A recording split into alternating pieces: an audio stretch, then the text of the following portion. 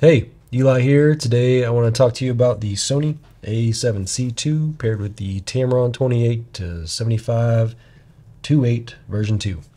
Got the SmallRig grip on the bottom, and yeah, very compact kit. Not as compact as some of Sony's, small prime lenses that they make for this body, but it's still pretty compact. It's probably the biggest lens I'd put on this for I guess using it a lot. It's still kind of a long lens, a little heavy, but it's much more compact than the 28-70 from Canon, or even the 24-70 from Canon. Probably weighs about the same with the body as the 24-70. Don't quote me on that, but that's just how it feels. But yeah, it's a fun little kit. I have had it for about a month. I picked it up from Adorama, and it's been fun. I've always been testing out gear throughout the years. 17 years I've been shooting. Camera nerd, so just always just trying to play with new stuff. So just kind of along the ride for this one. These are just my opinions, and so I just want to put another opinion out there so folks can make good decisions on purchasing. I use YouTube a lot for my own, choices and what I pick for gear, and also, just learn a lot from YouTube. So this is something I've been using for a month, personal use only. Didn't really take it to any jobs, didn't have a lot of jobs this month, so it was kind of nice. The ones that I did were just quick, and so I just used what I knew. And so I'm going to just kind of share some images with you today and my thoughts, likes, dislikes. You can't really go wrong with modern cameras these days. They're just all so good. It's just a matter of what works for you and what you're doing. Things I like. This Tamron lens is great. It's super small, compact, sharp. Colors are awesome. This 33 megapixel sensor itself, I picked this one over the A7CR just mainly for price. I do prefer the 33 megapixel over the 61, but I can work with either, and it's not a big deal. But it was it's cheaper. I think I was all in $3,200 for this kit. And I would probably pair this with like a really ultra wide if I was going to travel with it, just so I'd have that available to me. So the Tamron lens is kind of cool. You can set this focus ring here to aperture. So that's what I did. And then you hold the button to change back to focus. So you can go between focusing with the ring, or you can use it for an aperture. There's obviously no clicks, and I did bump it quite a bit, but quickly figured out, oh, I'm at the wrong aperture. If you hold down the button, you can go back to focus. Just a great lens. I think this would be paired with any Sony body, and it'd be great. The Canon, the body itself, the A7C II, it's pretty compact. That's a plus and a minus. I've got big hands, so with a lens this size, it's probably not the best pairing, but that's just where I wanted to go with it. I prefer zooms with my kids and my kid. One kid, and it's just a lot easier for me to get those images, those moments, and just be quick with it. I do like some primes, like the Q2 is fun to use, but I love that versatility. Pros would be, it's a great camera, great sensor. The autofocus is just next level. I'll show you a sample of me just running around the backyard being silly, and it just being very positive to confirm that it's focused on my body or head even when eyes aren't in view.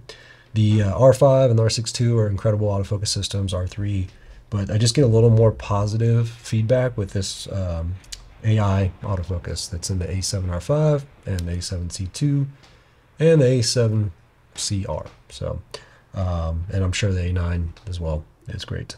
But just get a little more positive, or it's like, oh, it's tracking that part of their body. When the face isn't in view, it could be their neck or their head or their arms. It's really cool. All right, so positives, high ISO. This thing just kills it. I've got a couple samples in here I'll show you versus the R5, and they're pretty comparable. A little bit sharper with the Sony. It seems to be the theme with a lot of the images. Very, very sharp.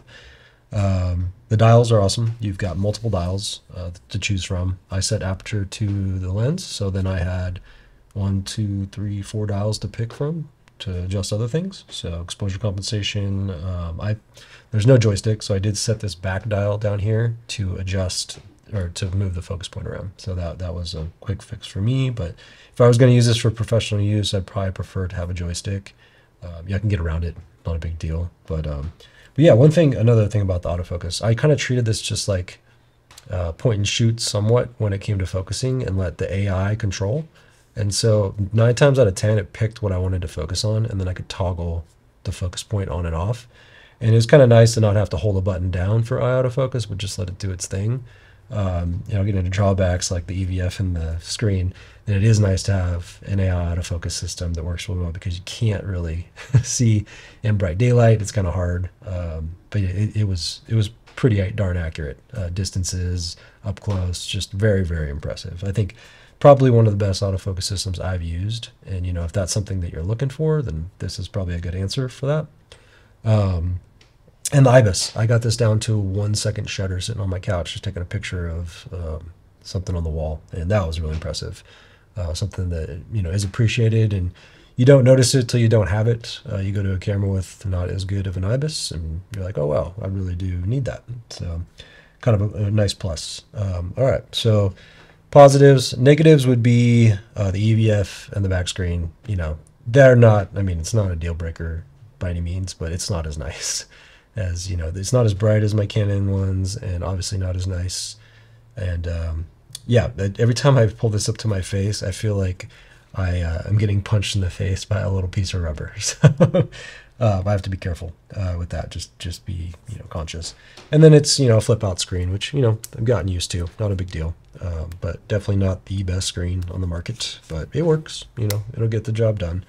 But I do, appreciate my Canons being very, very bright on the back screen and the EVF.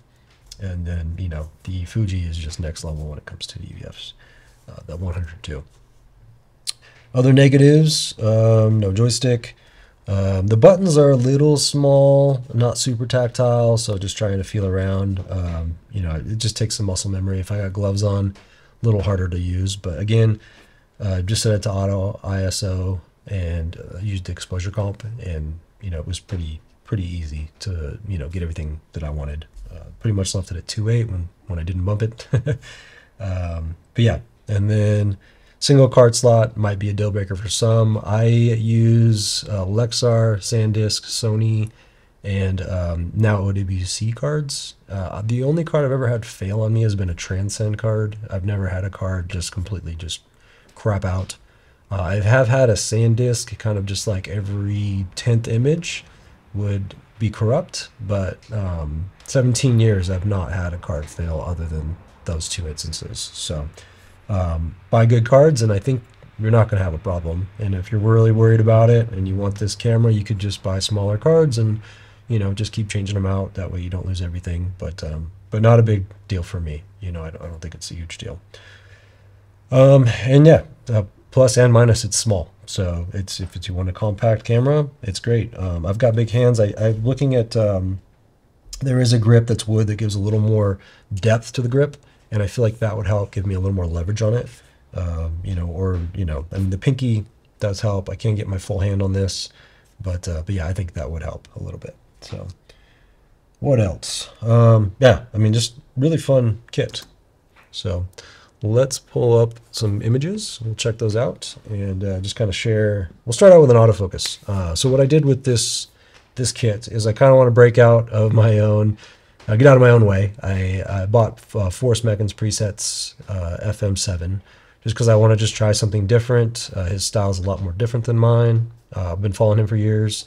Amazing artist, and so I was like, every year I'll try a different preset from someone that doesn't shoot like me and is different, so they just break me out of my own mold and just see what is out there and how I can change things up. So of course I've tried all of my presets on these Sony files and they work pretty well. I think the colors are very accurate. They're good, a lot better than they used to be. They were never really bad.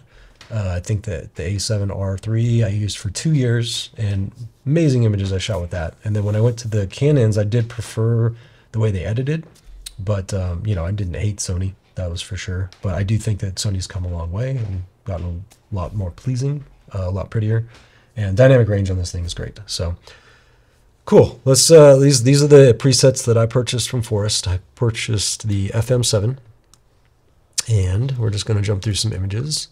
And these are just personal trip. I took a trip to the coast with my family, and then around the house. Not a whole lot going on. The weather's been a little crazy, so there'll be some snow in here, and yeah.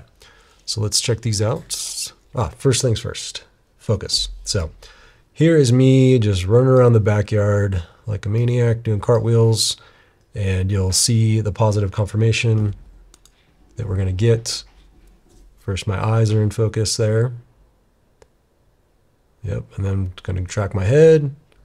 Just follow me around. Of course, it's only going to work when the shutter is depressed, but we can see it's following my body and cover my face. Just really cool. You know, I don't know what more you could ask for. All right, cool. Let's jump into some images. Just my wife here. These did end up on the higher ISO because I had it on auto, so it compensated pretty hard to be, you know, high. And up to 128,000, I got some great images, providing that the light was good and exposure was on point. When you start to edit those, you start to have issues, but you can see how sharp this is. This is Forrest Seeger preset, and then I just I pulled off all the grain and then just edited it a little bit different for myself. But that way we don't see any, you know, grain that isn't there from a high ISO. And my daughter up in there close, getting a little soft, but I did push this file a little bit. We are at 2500 ISO, still holding great. I mean, pretty amazing. Just outside 100 ISO at 2.8. This lens does get a little bit of like green fringing around certain areas, you'll notice in some other images. See if I can find it up in here. Yeah, a little bit of chromatic aberration, and you know, it's not the best at that, but I don't think that's a big deal, especially for personal use. And just breakfast. And here we are at 3200 ISO. I mean, that's just so good. You know, we've come a long way.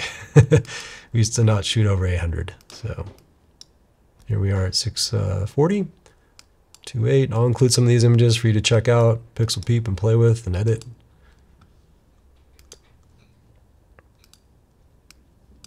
And 25. And I have no problem putting this on auto ISO when it's good up to 8,000 or 128 or 12,800. Sorry, 12,800. We'll get into those later. But just the focus for a kid running around, great. I liked this image because it just had a lot of blues in there. And you can see that little kind of chromatic aberration on the edges. I think that's what's going on. Maybe it's just a reflect. I don't know.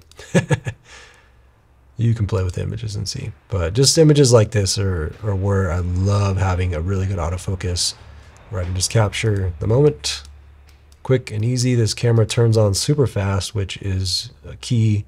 Even my R5s now these days feel a little delayed when I turn them on.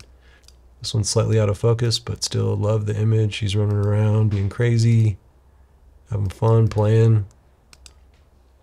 And just here on the coasts. Yeah, pretty much everything was 2.8 unless I accidentally bumped it.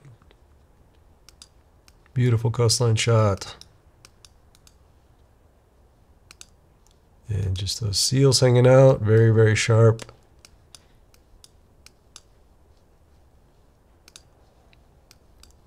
And just a boat heading out to sea. Yeah, a little bit of distortion going on. That's probably part of the correction. I'll turn off. All right, so this one, you can see the lens profile is on. If we turn it off, you can see there's just a little bit of distortion where it's starting to bow. So not a huge deal. I mean, this lens is somewhat of a budget lens, but when you compare it to the actual Sony lens, 24-70. But this thing does focus extremely close. We'll get into some later where I think I was like an inch, 2 inches away from a snowflake. And tilt screen or flip screen, you can do selfies if you want. It's kind of nice. Just documenting my food. And ice cream. This is just, yeah, so sharp. And again, just very, very, very sharp. I'm sure the A7CR is great as well, and probably sharper. So 500 ISO wasn't super bright in here, so I think I brought this up a bit and it handled it well. And then just a bunch of just random images, just documenting their trip together.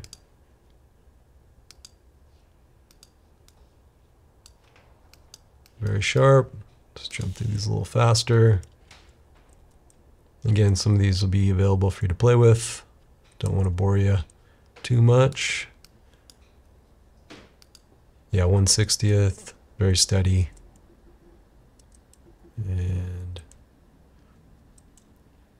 this one's pretty cool.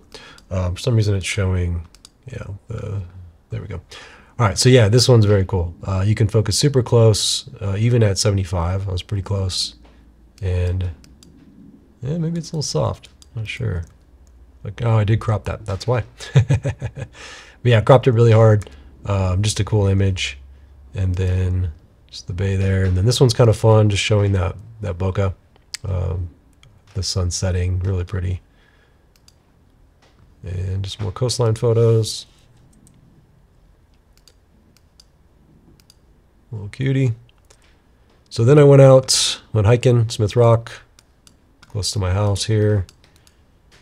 And Smith Rock's very interesting because the colors are very close to skin tones, so it really does tell you how skin tones are going to play out when you edit them. And so when you're playing with these, something just to note, there's not a lot of separation between people like there is when there's greens and stuff. But yeah, just something to note. All right, so here's a snowflake. Let's see. Yeah, I cropped in that far, you can see. And I was, yeah, super, super close. I mean, almost the lens was almost shadowing the snowflake. So pretty cool. That was at 28, I think. Yeah, 28 mil. And then just some more Smith Rock. And then us up at the top. And lunch after. And then here's just one in the house. All daylight, midday, 5000 ISO, looking pretty clean. And then 5000 ISO as well. And then this just makes for great black and whites. This is at 12,800. And yeah, this image, there's no grain on here. Let me just double check that. Yeah, no grain on here. So this is what you get in low light. You know, if you're in good light, then it's not a big deal. And then here's another one at 12,800.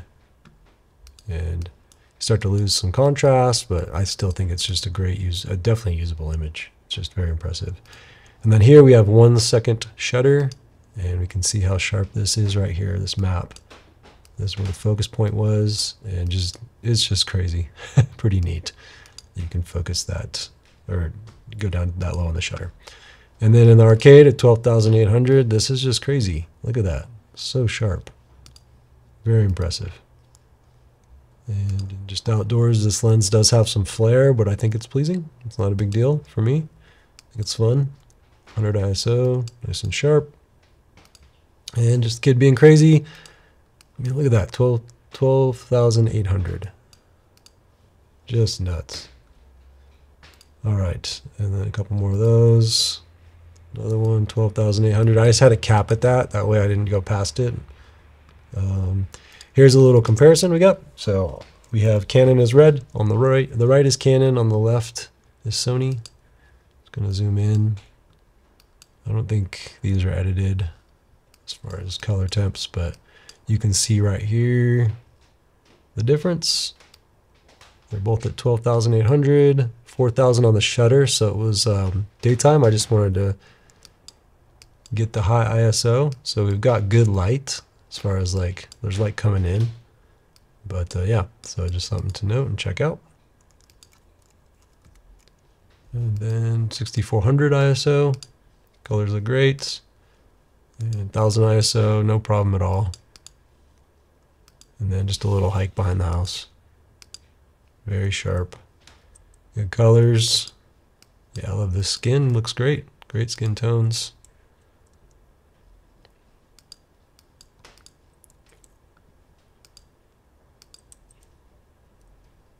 And yeah, these are just like, I'm not even really looking through the EVF. I'm probably just pointing the camera. You know, 3200 ISO. It's just little moments like these. Nice to have a camera in the living room. Just capture something quick. It's growing so fast. And then here's one at night. we've got Sony on the left, Canon on the right, and you can compare these and see for yourself, but I would say Sony's got a little bit of an edge. I don't say it's a huge deal. Maybe you might think it's different, but download them and, you know, see for yourself. But I think, yeah, Sony's winning here on this one.